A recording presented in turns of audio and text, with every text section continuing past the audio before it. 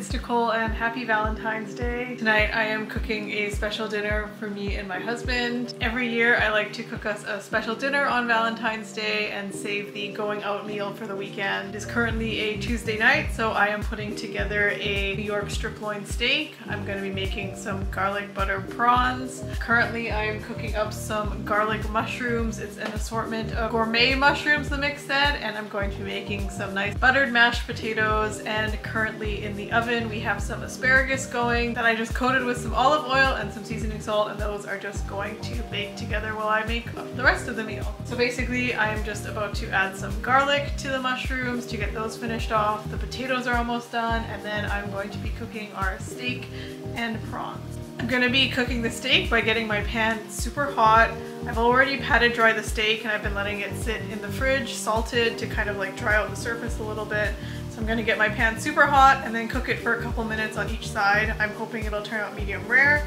And then I'm going to put it in a butter sauce. I'm gonna make a butter sauce with some garlic, some thyme, and then a little bit of wine to finish it all off. And as for the prawns, I'm gonna get those cooking up in the pan with a little bit of butter, and then I'm gonna put in some garlic, chili pepper flakes, and then finish it off with some lemon juice, and that should be our whole meal. Everything is pretty much done cooking. I'm just letting the steak rest for a couple minutes before I go ahead and cut into it. I hope I haven't cooked it all the way through. I'm hoping it'll be a little bit rare on the inside.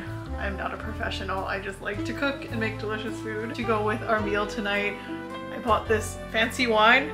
I know nothing about wine, but I bought this French wine hoping it'll be good. It is a sparkling rosé, and honestly, I bought it because it wasn't too expensive, but it wasn't too cheap. It's French, and it was pink and pretty. And now it's time to cut the steak. I like to chop the steak up into little slices so we don't have to worry about slicing it up on our plates. It has a crust. I say not bad. Not bad at all. It could be a teeny bit more rare, but I like that it's still pink on the inside.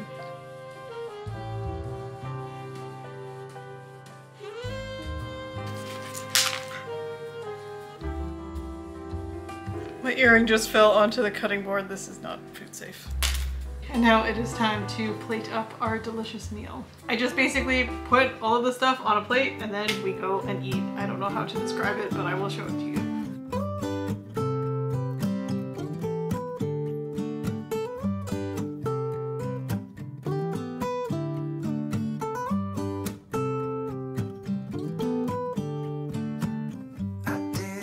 This will be our dining room for the evening. Very nicely done up by my husband with a beautiful rose bouquet. And he added the fake flowers from our wedding arch all around the room. Whoa!